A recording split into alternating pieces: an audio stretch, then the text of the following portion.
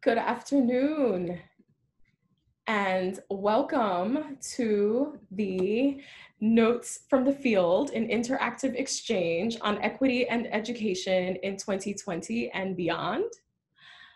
This is a community conversation with the Equity and Inclusion Fellows at the Harvard Graduate School of Education. This event is happening in partnership with Harvard Common Spaces. Find out more about upcoming events at their website, commonspaces.harvard.edu. My name is Cassandra Baptiste, and I will be the moderator for this interactive experience. I encourage audience members to use the Q&A section to put their questions in the chat area, in the Q&A chat area, where we also have moderators who will help to make sure that the questions are asked in an orderly fashion. On behalf of the entire Harvard community, I welcome Meisha Ross-Porter of New York City Public Schools. Meisha is the Executive Superintendent for the Bronx. Dr. Jamie Hitchcock, who is the Superintendent for Oak Park Schools in the Greater Detroit area within Oakland County. And Sophia Mendoza, who will be joining us shortly. She is from Los Angeles Unified School District and is the Director for Instructional Technology Initiatives at the Los Angeles Unified School District. I thought that it would be really helpful to have background information about our panelists, as this will also help with those in the Q&A section who have specific questions for our panelists. And so I will begin with Meisha Ross-Porter. She currently serves as the Bronx Executive Superintendent, where she is invested in deepening school leaders' equity lens and building collaborative practices across schools. Prior to taking the helm as the Bronx Executive Superintendent, Meisha served as Superintendent for Community District 11 and Principal of the Bronx School for Law, Government, and Justice.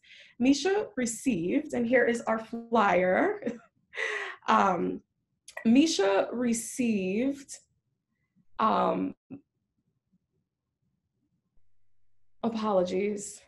Meisha served as the community coordinator, internship coordinator, and taught English before becoming an assistant principal and then taking helm as principal in 2004. Having worked her way up through the ranks, she's exceedingly aware of the challenges schools face and has dedicated her life to improving the learning environment for all students.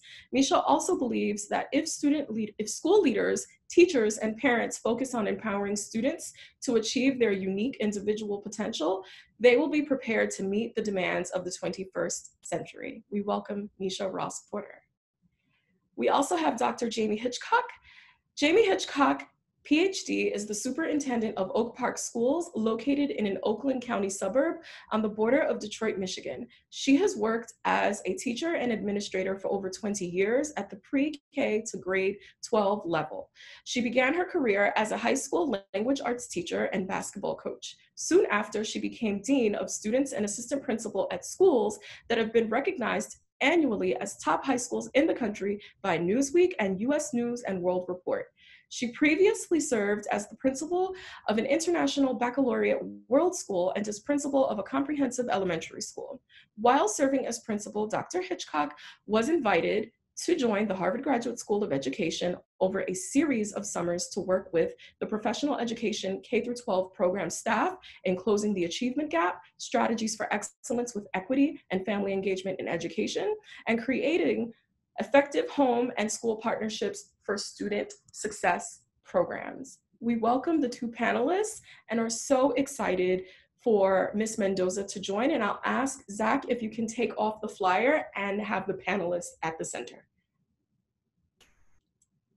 All right, awesome. So we are going to begin, and I'll ask for panelists to, you feel free to unmute yourselves and join in on the conversation. The first question that we have for tonight is really just in centering on positivity, considering the level of calamity that we've experienced due to COVID-19. What is it that you're most proud of in your district or community in this time? Who are some of the people, places, and things that are just making you so proud in your school community? And we'll start with Meisha. Okay. Or, Go ahead, Dr. Hitchcock. No, you go. I can't wait to hear what's happening in the Bronx. I can't wait to hear what's happening with you, honey. We are similar sisters, I can tell already. Yes. I have to say, I'm really just proud of the people. First, the students that are, you know, in the Bronx that are so resilient and often have to be, but are showing up in so many amazing ways, as we all, in the spirit of really understanding and unpacking equity. You know, the Bronx is the brownest borough in New York City and has been disproportionately affected by this virus, in similar ways in which we've been disproportionately affected by a lot of different things. And so first, the young people, the teachers who have become remote online folks in 24 hours, with little opportunity to get prepared and are learning as they go.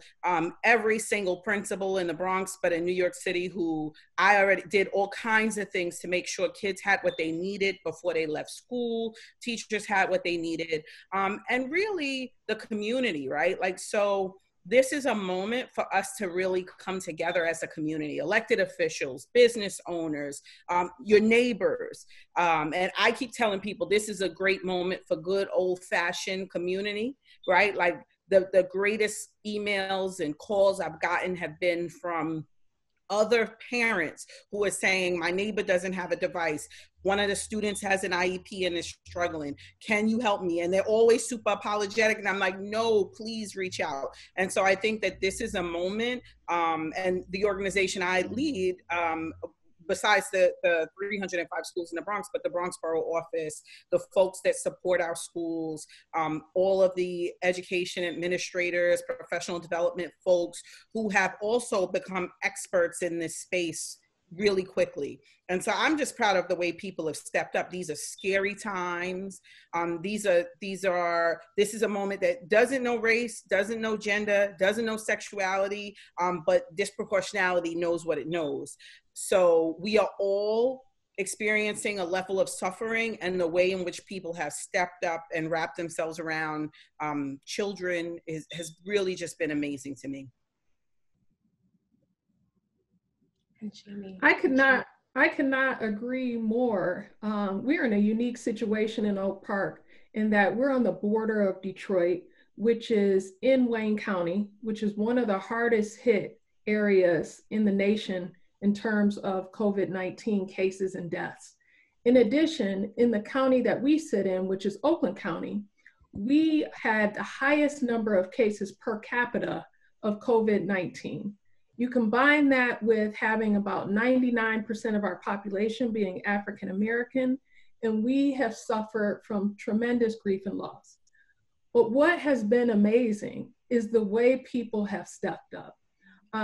There are people in our school district that I don't believe always receive the notoriety that they should. Food service workers, bus drivers, security staff, technicians in terms of laptop technicians, all of those folks have truly stepped up because they are essentially on the front line.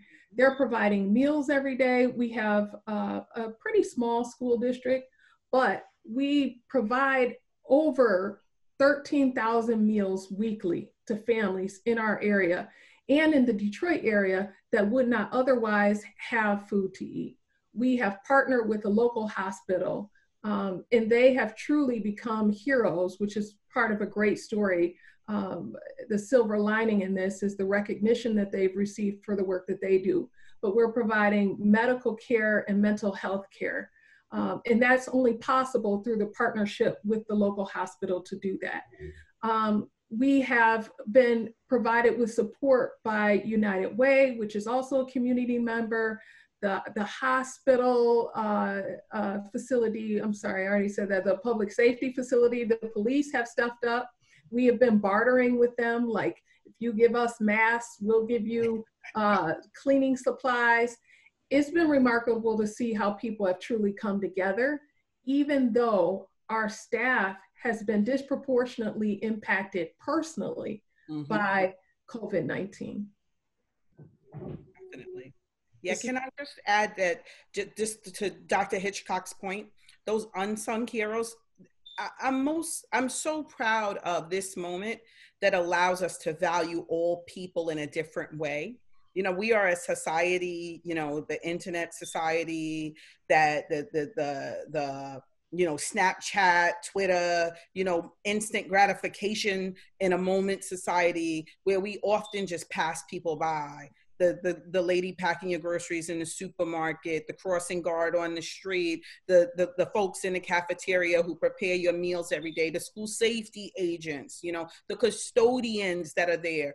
And so I just think this is such a moment for us to really value people and know. When I was a principal, I would say everybody in this building's a teacher, you know? And so this is a moment to give value to every single person, and help even those people who don't always feel important understand what they add to a community and how important and essential each and every one of them are. Absolutely. And this has changed the meaning of community. Mm-hmm. And now joining our community is Ms. Sophia Mendoza from Los Angeles Unified. Welcome. Can you hear us? Yes. Hello? Sophia? We cannot hear you. You are muted. Oh no. Vanessa may have to unmute for us to hear. And also share audio. So there we go. Well, as Sophia is joining us, I do want to share who she is and what she does and all the amazing things that are happening in Los Angeles Unified. Sophia Mendoza is an innovative systems level collaborator with over 20 years of experience as an educational leader in Los Angeles Unified. She was a student in Los Angeles Unified, a teacher, an assistant principal, a principal, and now a district level leader, where she oversees the implementation of computer science education and digital citizenship programs across over 1,300 schools. And she was named a Next Generation Leader by EdScoop, and also in 2018 awarded the most influential person in EdTech by Tech and Learning. There's just been so many awards and honors that she's received, not only for her work with education technology, but centering equity and education technology. And in conversations that I've had with her, I like to coin it techwity. And so I'm just so happy that she's here. And once she has her audio on, please join in on the conversation. Can you hear me? Okay, yes. I can hear you. Let me see if I can put gallery view, and I'm hoping that Zach, if you can help with gallery view on our end as well, so that all the members of the audience can still see panelists. Sophia, can you speak, and maybe we can try to see if we hear you? Great. Hi, good afternoon and good evening. Awesome. And so one thing that we're starting off with is, what are you most proud of within your community at this time? Wow, there's so many things that I am just in awe of and proud to share. The first and foremost is that our district made the commitment to keep our schools open and to go virtual. So there was no lag time between the announcement made on Friday, March 13th to over the weekend, Monday morning, schools were open virtually for our students. So I think that's a big, big commitment on behalf of our district. Also being able to address those basic human needs, you know, for example, providing meals, not only to the students and their families, but to anyone who is living within our LA Unified boundaries. I think I'm most proud of those two, but most importantly, you know, where my heart and soul is always day to day is in our professional development, really looking at our professional leadership, our school site educators, our teachers, how quickly they pivoted to really innovate. They stepped out of their comfort zone, all the while during a global pandemic. And to go back to mention our professional development, we quickly came together as a true unified district, our Division of Instruction, as well as the various other offices and the office that I oversee, the Instructional Technology Initiative, really looking at what we had, take a look at what we had again, the key there, and how can we quickly pivot and shift to support our educators who really leaned on us hard for some support. And now we're launching a certification before school ends this semester. So there's just so much that I'm proud of. Thank you so much for sharing, and we'll get back to the certification process. And one of the things with the Equity and Inclusion Fellows, we really wanted to have voices from various school districts across the country to kind of learn more of like what's happening in one district versus another, and how can collaborative efforts take place where learning is continued and resources are shared. And so we will get back to that. And I would like to ask my next question, but I also urge members of the audience to put questions in the Q&A area so it can be as interactive as possible. So in a New York Times article, it was stated that for many, schools closed in March, and effectively the majority of the students will be returning to school in the fall without the skills and without the concepts that they were meant to achieve or master in the spring. What does educational and instructional leadership look like in what I call the now normal? And I'll ask Dr. Hitchcock to start. Sure. Thank you.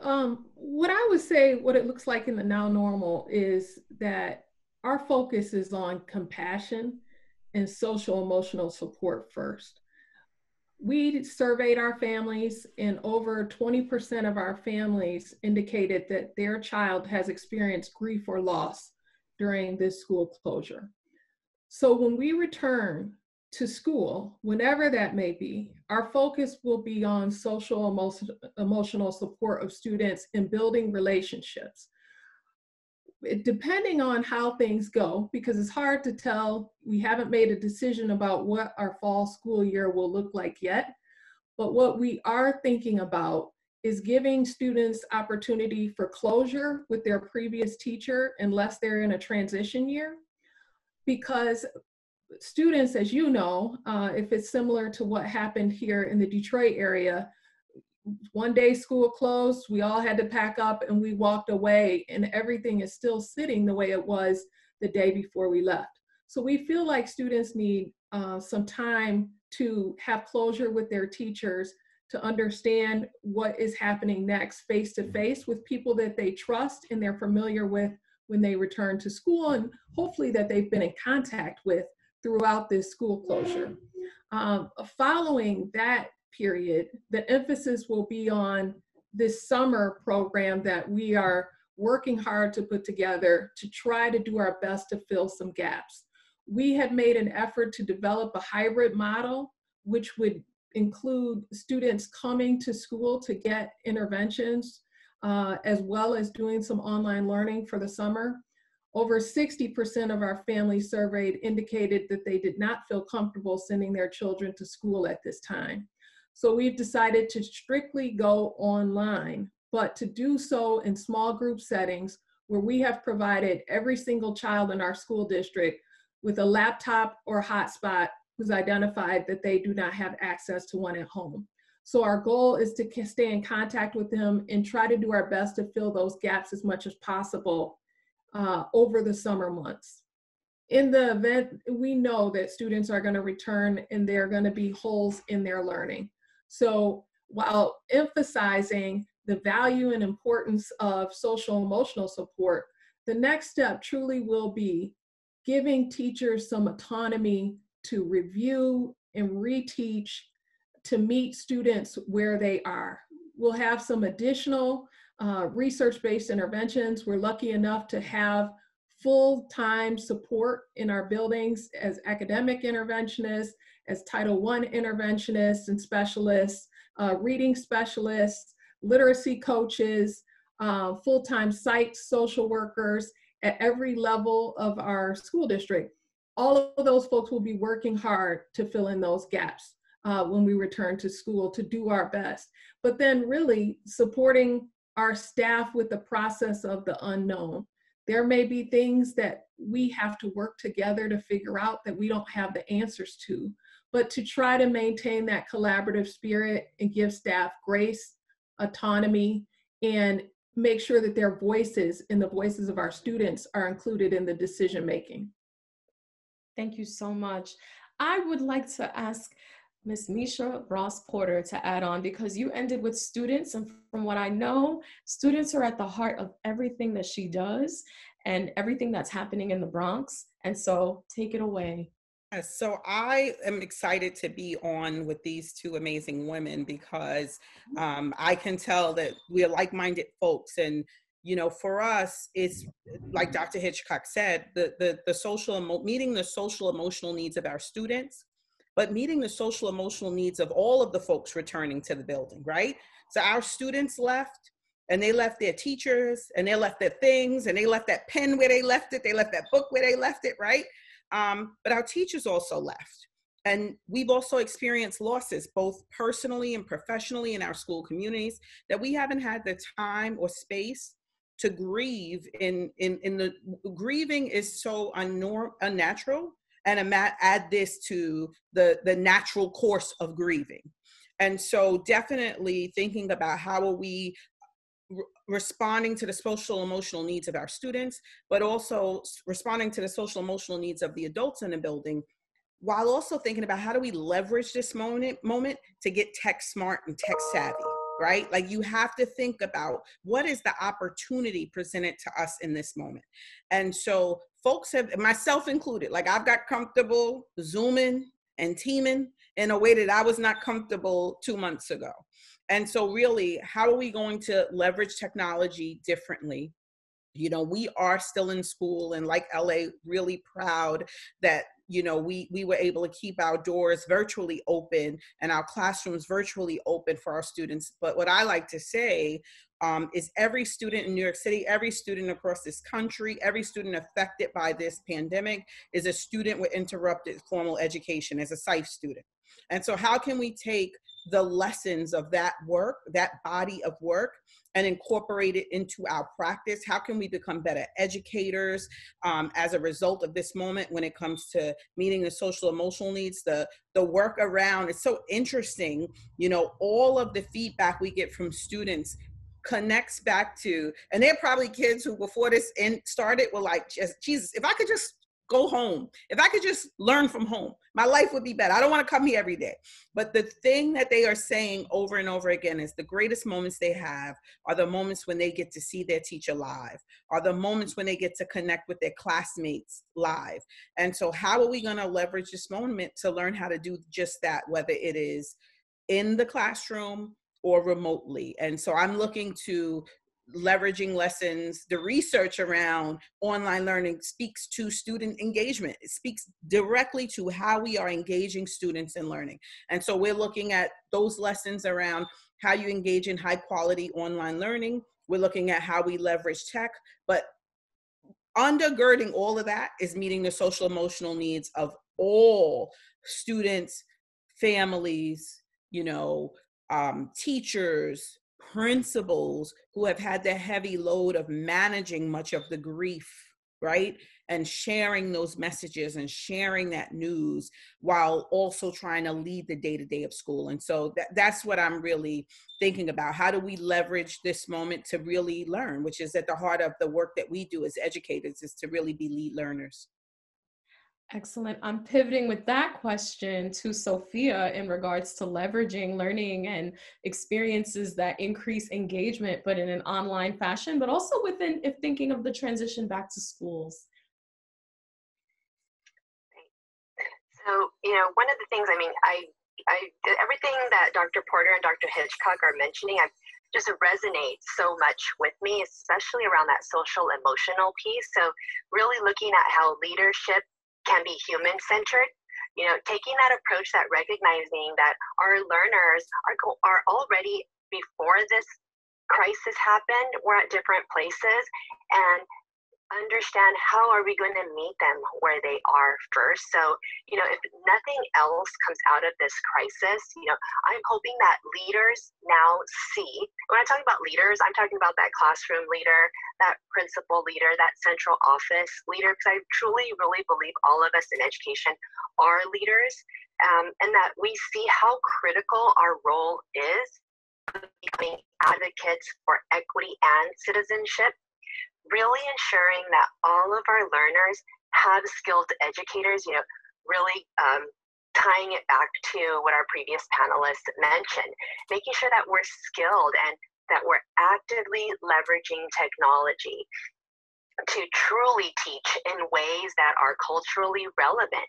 We have this great opportunity to reinvent how we approach really those deep embodied systemic inequities that we see, and now we have to hit that head on, knowing that, and shame on us if we don't have that hard conversation as we start to reinvent these opportunities when we do come back into the brick and mortar, or right now, so that's a challenge that I want to put out there to my fellow colleagues, all of the leadership that is listening today. Yes, thank you. I'm going to take a question from the audience. Nathan Stauffer asks, in recognition of the gaps that students will bring into the next school year, how will the standardized measures of student achievement, particularly statewide assessments, be impacted? And I will start with Meisha. So in New York, our assessments have been suspended for this year. And again, I look at this as an opportunity to really think about how are we approaching standards-based instruction, right? How are we thinking differently about learning? And I am a true believer that if we build the skills that students need to be critical thinkers, readers, writers, mathematicians, then they can master any assessment put it their way. But there are some decisions that have to be made about where assessments will sit at this moment and what they will look like. And those decisions are still being made. But again, this is an opportunity for us to think differently about how we grade, think differently about how we give feedback to students, think differently about how we, approach student learning from the perspective of how do we help students grow and be smarter? What are we telling them about what they were learning? How are we quantifying and qualifying this differently than a number, but giving clear, actionable feedback and next steps that help students move? And I think at the end of that, if we can do that well, if we can begin to really do that well, they'll be ready for whatever assessments come their way. I don't want educators, and I fear this, educators are worried so much not about this loss in terms of, well, what about next year when the test comes back? And let's really take this moment to be focused on how are we building learners? How are we helping our students know what they need to know to grow, to again, become critical thinkers, readers, writers, mathematicians, and all of the things that we want them to be. They can get the answer to anything on Google, right? You can Google most anything, but we want them to be able to unpack, dissect, inspect. And so I just think that this is a moment, and we can't be stuck with what about that test next year, or what about when that test comes back. We have to think about what makes us all really smart, and what makes us really smart is our ability to do all of those things with information. Absolutely. We have a question from one of the law students who would like to know more about addressing the needs for low-income students, and really just from a nationwide perspective that more than 3 million US students don't have internet at home. And so how are educators going about addressing this concern? And I'll ask Dr. Hitchcock to join in on that. Okay, so in our area, that is a significant issue. We had to really grapple with how to best support our students. And what's tricky is, unlike other communities, 60% of our population comes from Detroit, which is a neighboring district, through a Schools of Choice program. The other 40% actually live in the Oak Park area, which is a suburb, a small suburb of Detroit that only consists of about 30,000 people. So there are some districts that are able to put internet on the buses and deploy the buses in certain areas. If you know anything about Detroit, it is a huge space.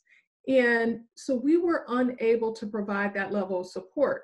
So we had to partner with our cellular service provider and provide hotspots to families, as well as repurpose our school laptops. So we're lucky enough to be in a state where the governor really has an understanding of the varying needs of students in our state, from students who really struggle financially to students that don't have those financial struggles.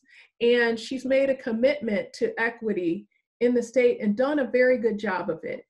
Throughout that process, we've been able to repurpose our funding for new technology and equipment for the fall, which means that we were able to provide our students with our current technology to take home and to keep home in many cases, because we're not sure how frequently or when they'll be able to return. So we provided laptops to all of our students, as well as hotspots to all of our students, anyone that needed it. It did come at a significant cost, believe it or not. The cost of hotspots is just outrageous. But we thought it was important to maintain that connection to the school district to provide support. My understanding is that there's been an uptick of sexual abuse during this time. There has been sexual abuse reported by students, by children, because they're suffering at home and they're not in a school environment where trusted adults could typically call for them. We felt, again, on that social emotional level, a connection needs to be maintained to trusted adults for the purpose of social emotional support, but also abuse, neglect, any other support that we could provide in addition to educational opportunities during this time. Yeah. This is a really trying time, and it requires the best and the brightest. Yes, the best and the brightest. We are at Harvard, but we're also at state schools, HBCUs, community schools, in the community themselves.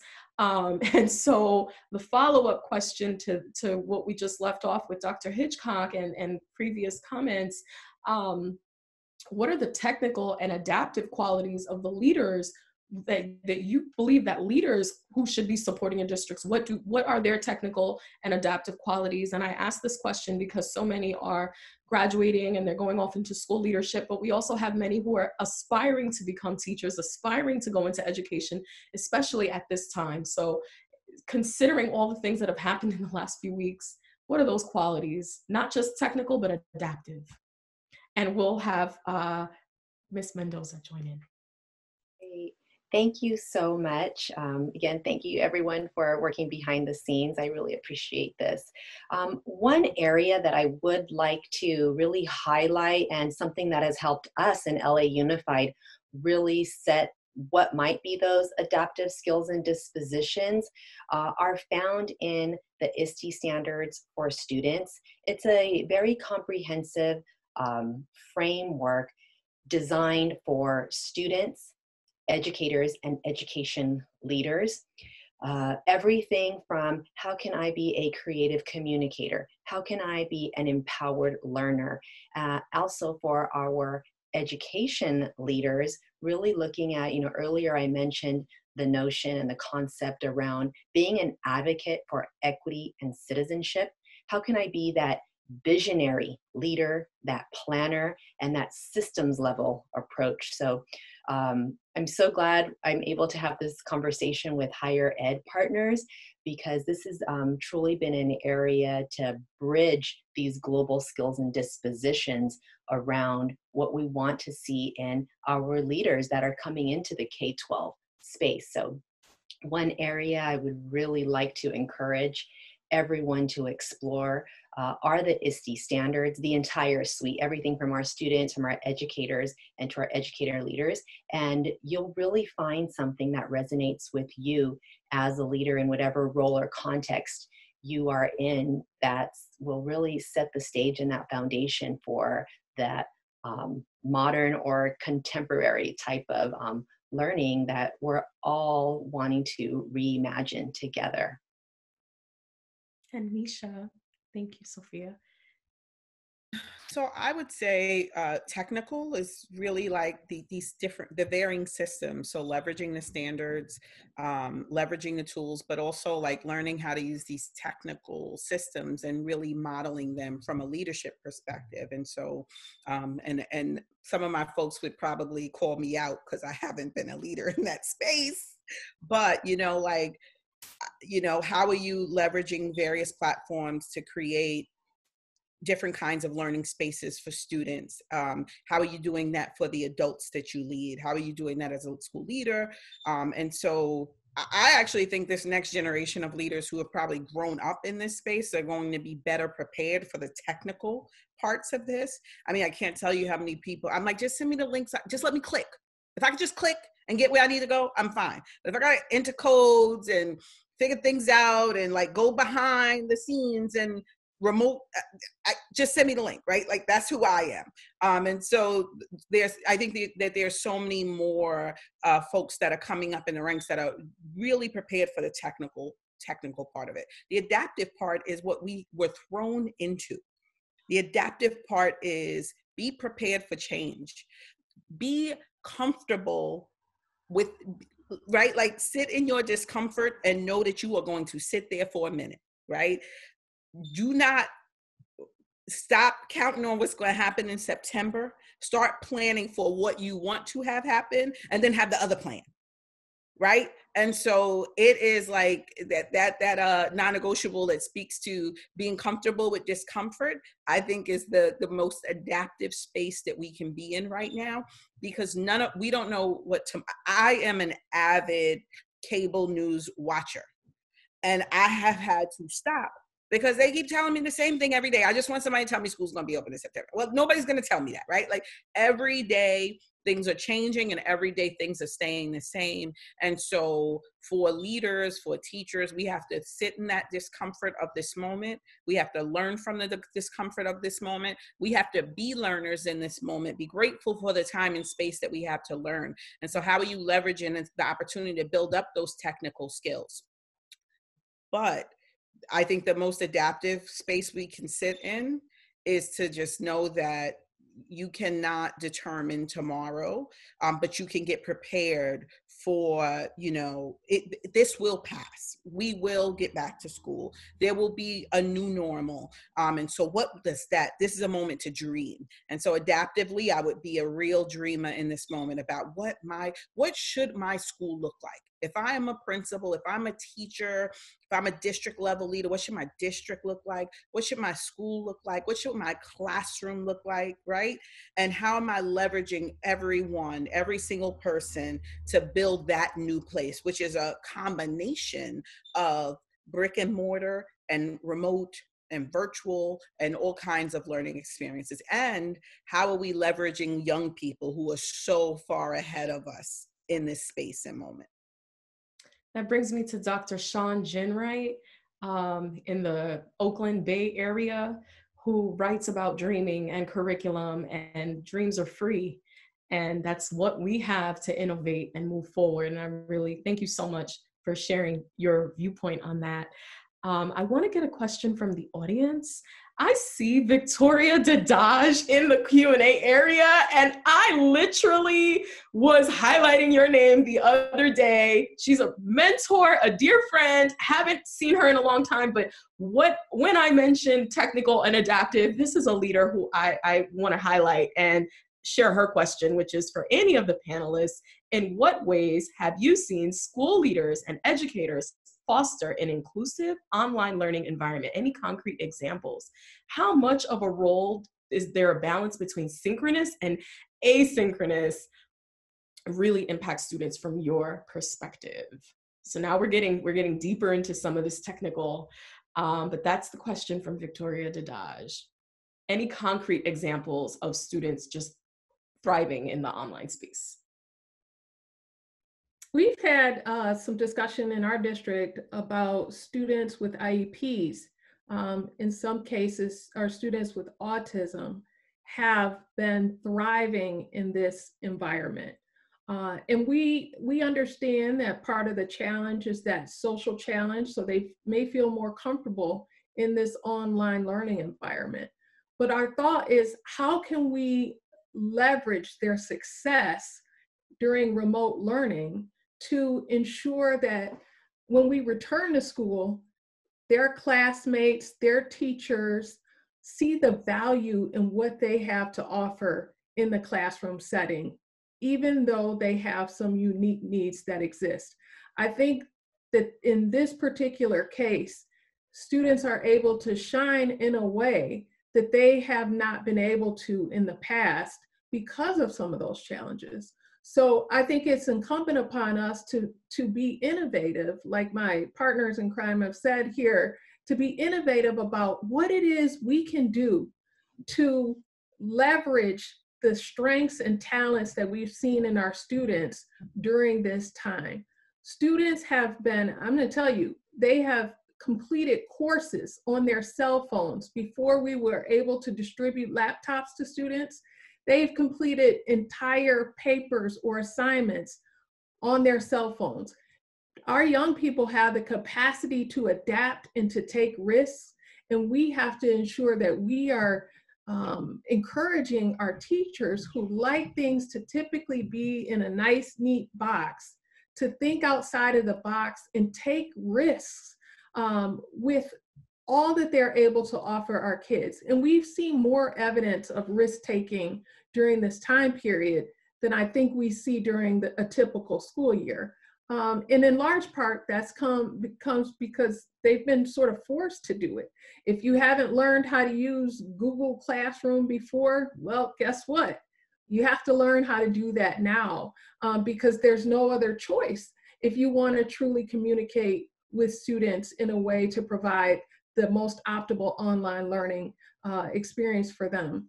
So I think that in some cases they've been forced to do those things, and that is healthy because we need them to take a step out of their comfort zones and to do those things. And luckily, their compassion and drive for educating kids has prevailed over their fear of certain types of technology.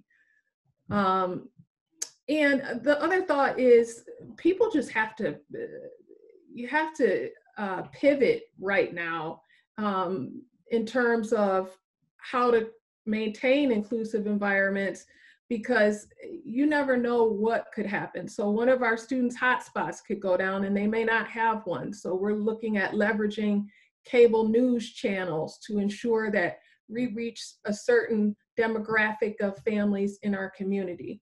So it really is similar to that last question around adapting, but pivoting and having a willingness and desire to do whatever it takes to meet the needs of the students that you have in front of you.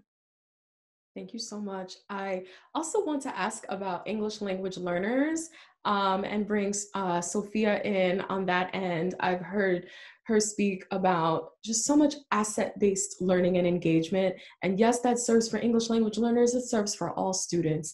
So I would like to bring you into the fold for that. And I want to be respectful of the time for the panelists that they've dedicated. So maybe if there are any more questions in the Q&A, put it there and I'll have my last question and we'll close out. All right, Sophia. Great, thank you so much, Cassandra. Yes, in LA Unified, 73% of our students are Latino, 8% are African American.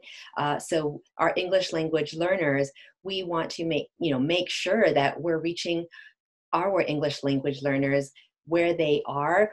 One of the areas that we've overlapped our work is in the area of computer science, to support our English language learners as we start to develop language, because, as we see also in computer science, some of the computational thinking and coding really dovetails to learning new languages. So one area that we're seeing just really spark interest for our learners is in the area of computer science, where we're seeing spikes in our students participating in areas in Minecraft, for example, really exploring those creative spaces to be able to have those opportunities to communicate with one another, test out those language assets that they're already bringing to the experience that they're having. Also in creativity in the area of Scratch. You know, a lot of our educators were already using these very, we like to call them low floor, high ceiling platforms where students can get engaged, but at the same time really build upon. Yes, we may think we on the surface they're playing, but there's so much rich language that our students are already bringing, and that creativity piece is so critical to that asynchronous and synchronous question we received earlier, to making sure that our students are engaged in those various parallel tracks that will bring them into this conversation, especially for not only our students with disabilities, but our English language learners. Absolutely. And I think that answers, there's one of the questions, which is, as a researcher involved in research on K through 12 STEM education equity, what are the thoughts on the impact that this shift has made to virtual learning that, you know, that then has an impact on the landscape of tech and STEM literacy in schools going forward? And I think that's top of mind for everyone on this panel. And Sophia alluded to, you know, a lot of that just now. I have a question on how is all of the data being gathered about what's working and what's not working, and finding ways to scale about bringing, these are some bright spots, and bringing those bright spots to scale. And I'll start with Meisha. We're looking at a lot of data in New York. I mean, we're looking at student engagement data. We're looking at interactions between teachers and students. And I'm so proud, because I was really initially worried about, like, where are our babies? Like, where are they? And so we are really proud to say that we've connected with 99% of the students in the Bronx. And so now we're looking at what's the impact of those connections, right? And so we are also monitoring daily interactions. We're also monitoring, we just did a survey of families and students on how they're experiencing it. So how they're experiencing remote learning. And so we've heard a lot about, we got the devices, we got the materials, we feel connected. And so to the resources that my colleagues have mentioned, how do we go deeper into the learning space, right? And so again, teachers have done an amazing job of jumping in, but how do we really move to a place where where students are experiencing some of what they have experienced in a classroom, some of that synchronous learning? How do we get that happening more often? And I think that, you know, we've gotten a lot of feedback around, like, when students find joy in this moment. Our, you know, support team people, I didn't shout out our school aides, our parent coordinators, our paraprofessionals, our attendance folks at the borough office are doing wellness checks, and they're calling students to say, how are you? You know, is everything okay? Do you need anything? And so, you know, to our earlier point of, like, just, you know, we have this conversation in New York City, and we are often wondering, how are the children? And that's got to be our first kind of starting point. Do we know how the children are? And if they are well, then we can teach them. And so that's where we are. We are monitoring all kinds of data, right? Like, there are all kinds of different pieces of data that can inform the work that we're doing. And so we are doing a lot of that, with an emphasis on how is this leading to student learning.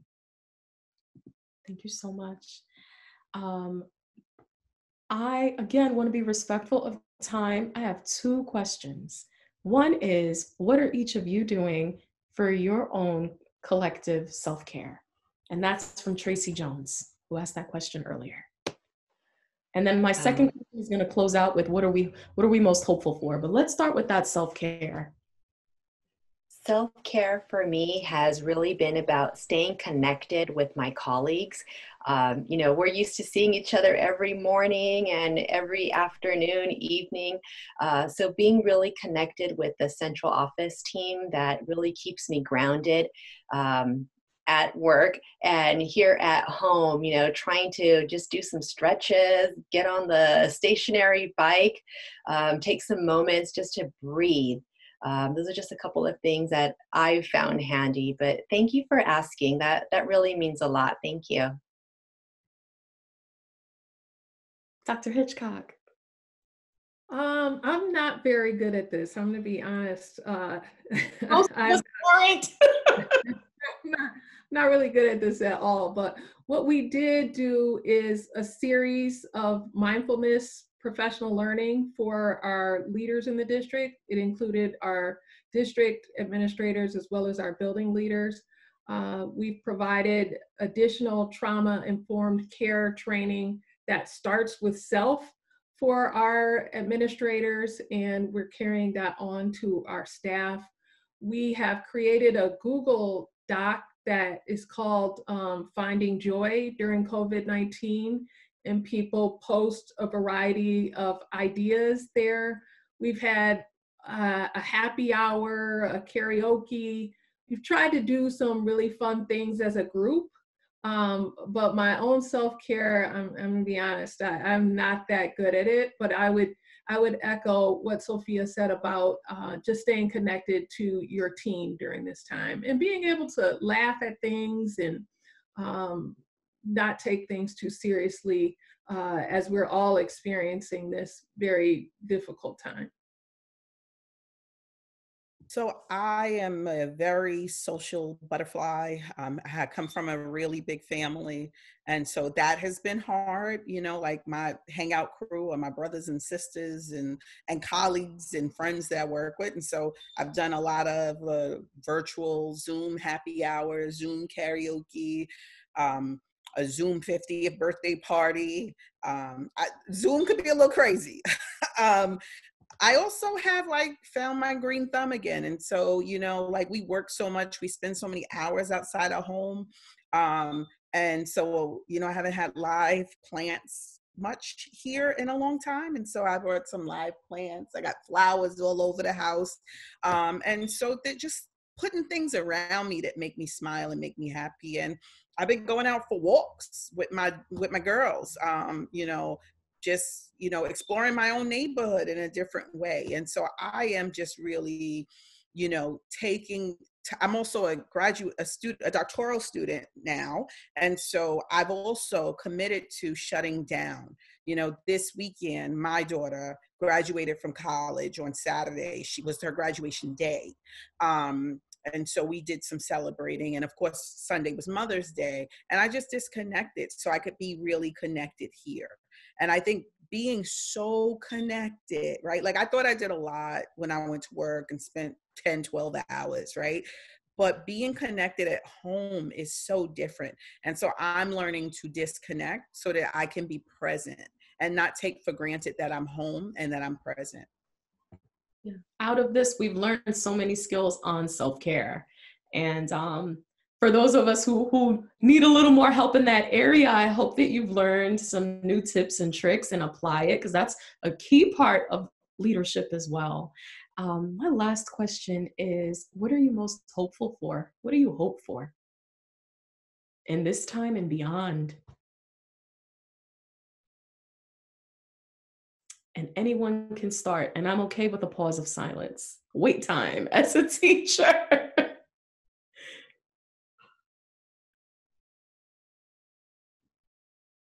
I will go. I am hopeful for all of the things that I talked about earlier.